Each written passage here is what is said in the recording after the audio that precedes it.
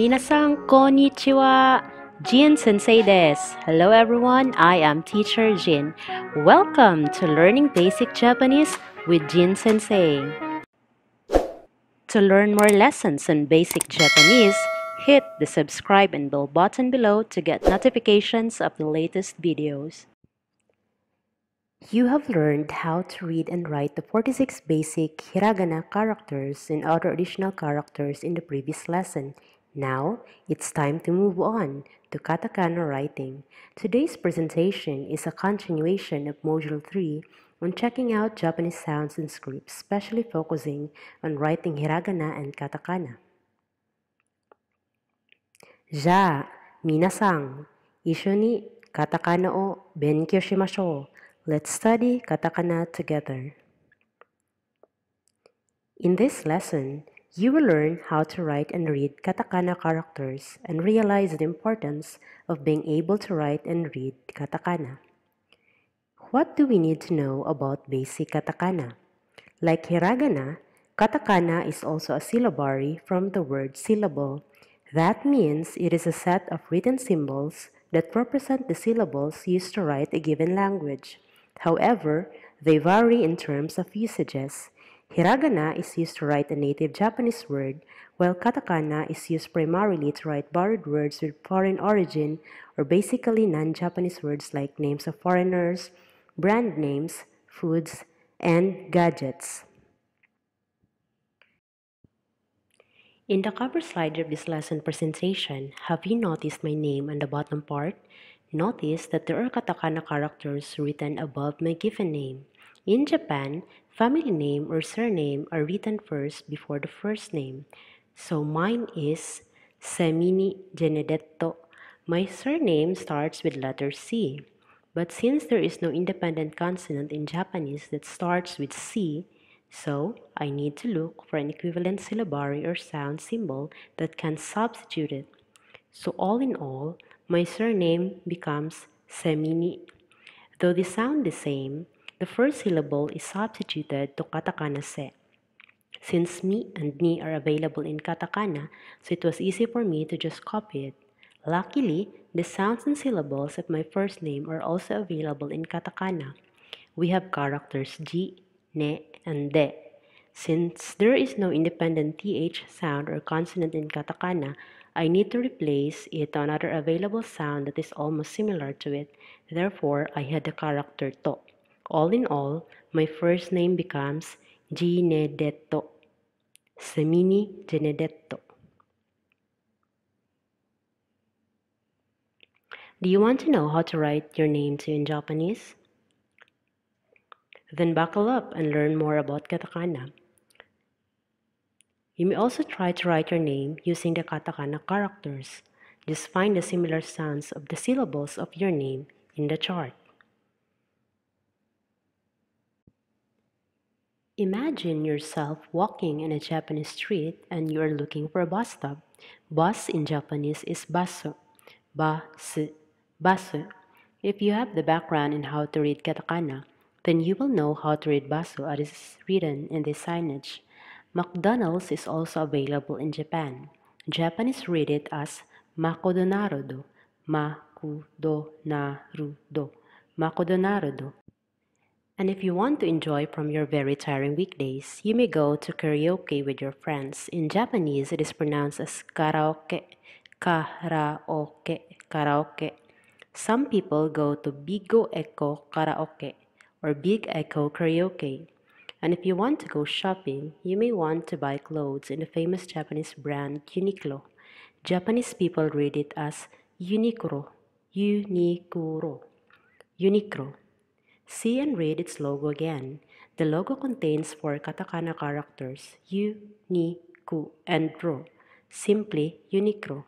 These are only samples of the signages written in katakana. It would really be an advantage for you if you can read katakana. Katakana is actually just another set of symbols to write the very same phonetic sounds. That being said, if you learned how to pronounce hiragana, then you have also learned how to pronounce katakana since they have similar phonetic sounds. There are 46 kana in katakana. Just like there are 46 symbols in hiragana, though they sound the same, they differ in terms of writing their symbols or characters. Like hiragana, each katakana has its own proper stroke order, and you should do well to stick to it. Some kana can very easily be mistaken for another if written out of order. As you can see in the left chart, hiragana characters are somewhat circular, curvy, cursive, and continuous, while katakana characters are somewhat made of lines and are pointed. Katakana is noticeably less round and more angular than hiragana. Let's start with the katakana vowels a, I, U, E, O. The first letter is the katakana a, pronounced as a, a, a. There are two stroke orders in writing a. Make sure that the tip of the second stroke is a little bit curved and not straight.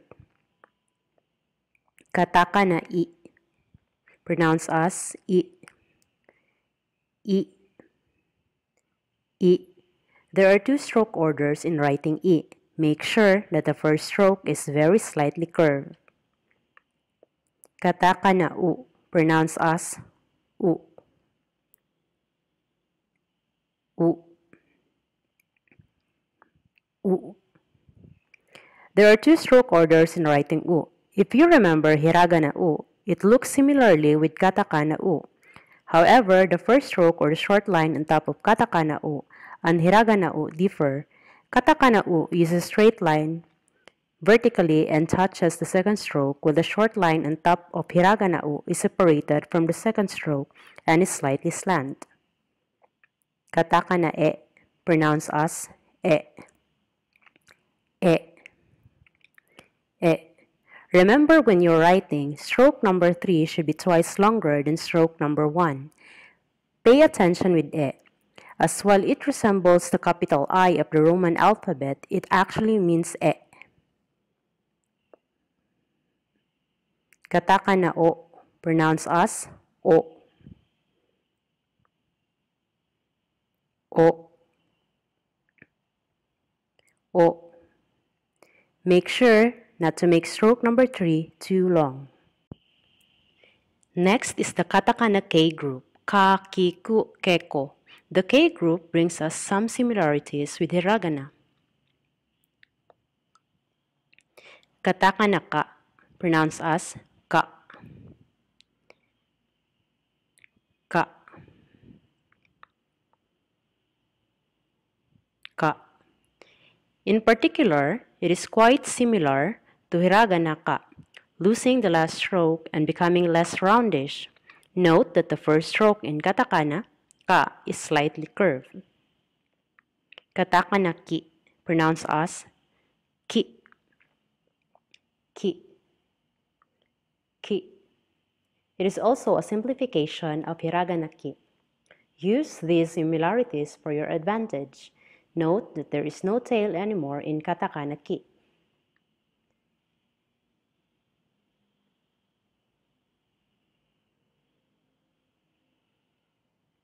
Katakana ku, pronounced as ku, ku, ku. It looks like the Arabic number 7. Ku is almost similar with katakana u, but a little longer and thinner, and the first stroke is longer than u. Katakana ke, pronounced as ke, ke, ke. If you notice, ke is almost similar with ku. However, the second stroke on top is longer than ku, and the third stroke of ke is somewhat roundish compared to ku. Katakana ko, pronounced as ko, ko, ko. It is very easy to write since it looks like an incomplete square. Welcome to Katakana S group. Sa, shi, su, se, so.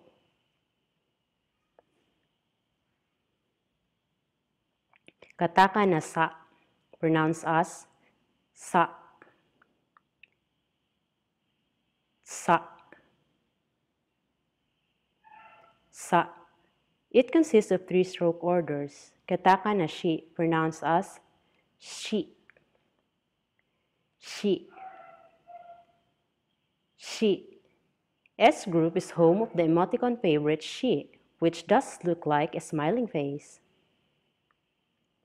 Katakana su, pronounced as su, su, su. It consists of two-stroke orders. The first stroke is continuous and looks like number 7. Katakana se, pronounced as se, se, se.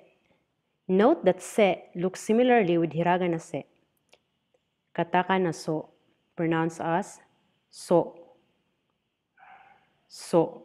It is composed of two-stroke orders. Note that you should start at the top going downward when you write so. Note also that the first stroke should be very slightly slant and the starting point should be aligned with the starting point of the second stroke. You should remember these points so that so will not look like katakana n, which will be discussed later. Next is katakana T group. Ta, chi, tsu, te, to. Katakana ta, pronounced as ta, ta, ta. Try to look at your own katakana chart. Does katakana ta looks familiar? Now, look at katakana ku. Ta and ku are almost similar, except that ta has third stroke, which is a small line written slightly aslant in the second stroke order. Katakana chi, pronounced as chi, chi, chi. It consists of three-stroke orders.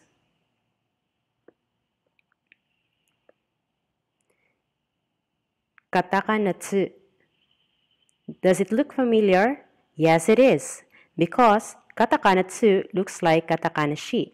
However, there are slight differences that must really be considered when writing them. Notice that the first and second stroke of katakana shi are still slant but almost horizontal, while in tsu, the first and second stroke orders are almost vertical. Lastly, for shi, the third stroke should start at the bottom going upward, while for katakana tsu, the third stroke should start from the top going downward. The same with tsu, starting points of stroke, orders 1 to 3 should still be aligned. Katakana te, pronounced as te, te. It is composed of three-stroke orders. Note that the line on top of first stroke order should be shorter than the second stroke, and the last stroke should be slightly curved and not straight. Katakana to, pronounced as to, to, to. It is very easy to write since it consists of two-stroke orders only. Note that though the second stroke is short, it should not be aligned with the stop of the first stroke. Therefore, it should not touch the ground and should be left hanging. Next is the katakana N group. Na, ni, nu, ne, no. Katakana na, pronounced as na, na, na. Though it looks like a cross, note that the bottom part of the second stroke should be somewhat curvish and not straight. Katakana ni, pronounced as ni, ni, ni. Do you know that ni is a word which means number 2? Just like number 2, ni is made up of 2 lines. Note that the first stroke should be slightly shorter than the second stroke. Katakana nu, pronounced as nu, nu, nu. Looks familiar, right? It is somehow similar to katakana su. However, they vary in terms of writing the second stroke order. In katakana su, the second stroke is connected to the tail of the first stroke, while in katakana nu, the second stroke forms a cross along the tail of the first stroke.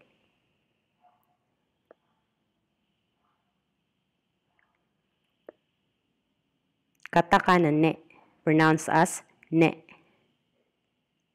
ne, ne. Notice that the first stroke or short line on top of katakana ne is similar to that of katakana vowel u. Take note also of the very little space before you write the last stroke. Katakana no, pronounced as no, no, no. It's very easy to remember no since it only consists of one stroke. Remember to start writing no from the top going downward and make it look like a slight curve. Next is the katakana H group. Ha, hi, fu, he, ho.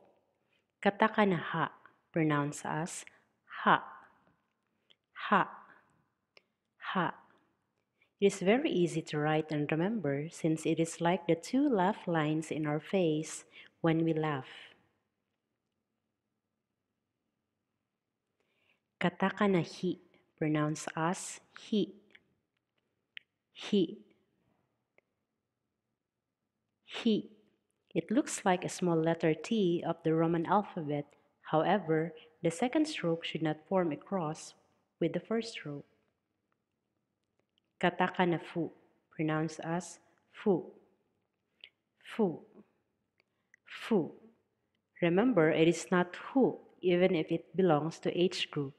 Note that it looks like katakana u, but there's no line on top of it. Katakana he, pronounced as he, he, he. It is also very easy to remember since it looks like a check mark turned upside down. It looks exactly very similar to hiragana with only two stroke orders.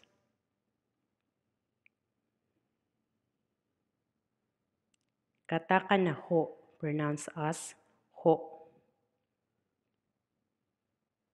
ho, ho. Notice that the first and second stroke forms a cross, but remember to emphasize the point on the bottom part of the second stroke. Next is the katakana M group. Ma, mi, mu, me, mo. Katakana ma, pronounced as ma, ma, ma. The first stroke of katakana ma is similar to katakana a, but it is little wider. Note that the second stroke is slant. Katakana mi, pronounced as mi, mi, mi. Just like katakana ni, which means number 2, mi is also a number prefix, which means number 3. That is why it is made up of 3 lines. Katakana mu, pronounced as mu, mu, mu. It looks like an incomplete triangle or a big number 4. Katakana me, pronounced as me, me, me. If you remember katakana no, you just add a short slant line across no to write katakana me.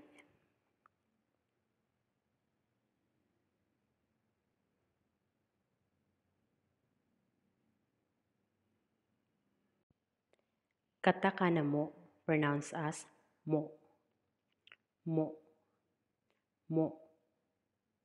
It looks like hiragana mo, but it is more linear, especially the third stroke. Also, the first stroke is shorter than the second stroke. Take note of these differences. Next is katakana Y group. Ya, yu, yo. There's no available sounds or characters in I row and E row because yi and ye sound similarly to vowels I and E. Katakana ya, pronounced as ya, ya, ya. It's very easy to remember ya since it looks like letter Y of the Roman alphabet. Katakana yu, pronounced as yu, yu. Katakana yo, pronounced as yo, yo, yo.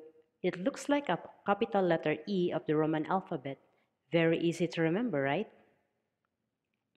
Next is katakana R group. Ra, ri, ru, re, ro. Katakana ra, pronounced as ra, ra, ra. Note that the short horizontal line on top of katakana ra, it's like you're writing katakana fu with a short line on top of it.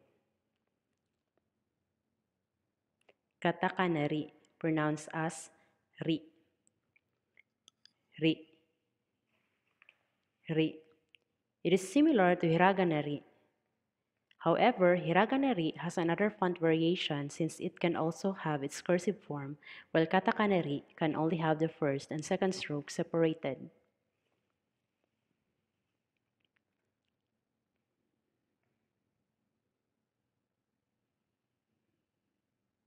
Katakana ru, pronounced as ru, ru, ru.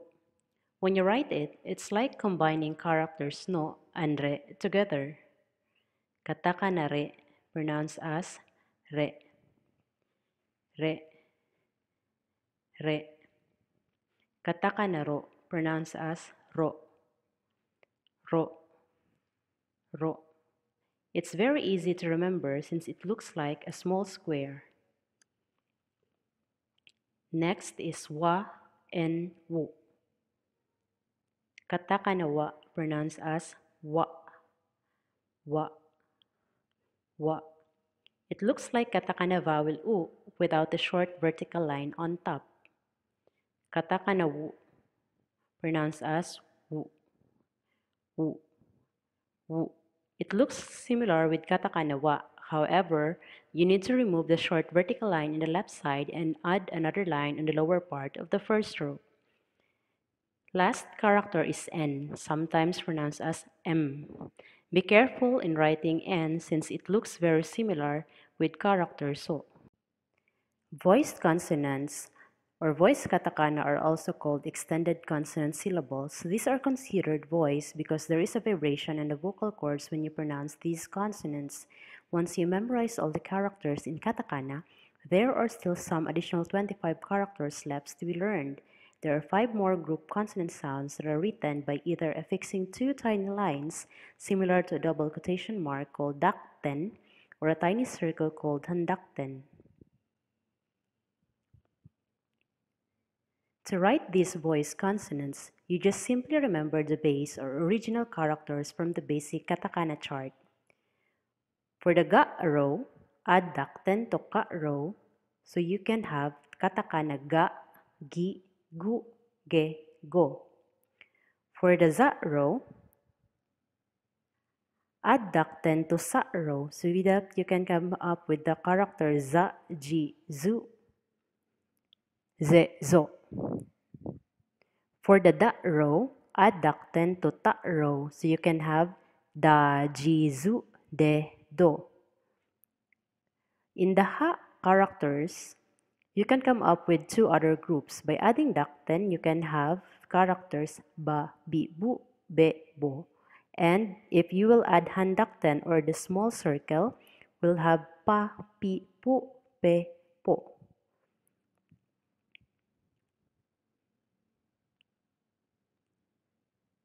We also have additional katakana characters by simply adding small ya, you, or yo at the ending of each row, such as ki, shi, chi, ni, hi, mi, ri, gi, ji, bi, and pi.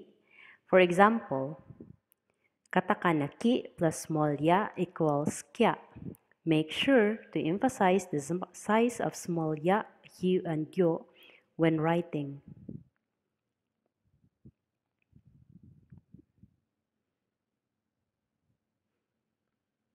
So all in all, these are the additional katakana characters using the small ya, you, and yo. We also have long vowels in katakana, which are represented by a dash or small line symbol, unlike in hiragana that you really need to spell the double or long vowel. For example, kado, takoshi, sutsu, keiki, supotsu.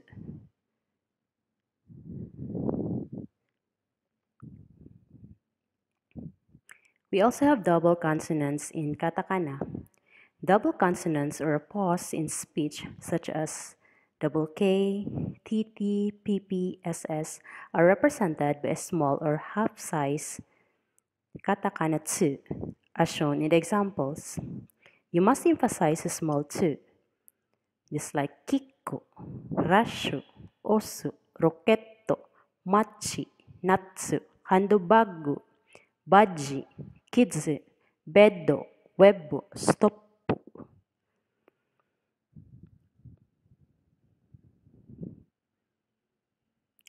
All in all, these are the characters found in the complete katakana chart. So make sure to memorize them all so that you will know how to read and write some Japanese words that uses katakana.